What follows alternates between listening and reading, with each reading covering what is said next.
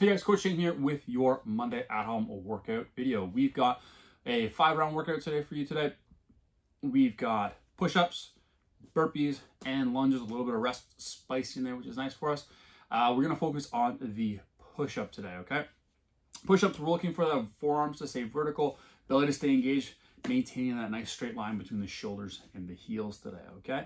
If I can't maintain that or the push-up is too challenging, I'm going to alter how I'm angled in relation to what I'm pushing against to make the push-up a little bit easier. Okay, so full-fledged push-up, what we're looking for here in that setup, hands are gonna be under the shoulder, active belly, active shoulders. I'm gonna lower myself, think about moving my chest forward, keep my forearms vertical, and pushing back to that neutral position.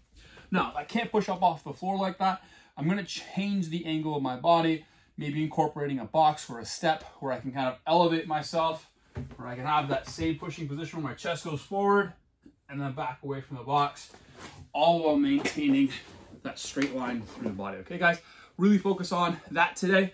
The push is going to get quite challenging, so try not to compensate by losing that midline position. Have a good one and good luck, guys.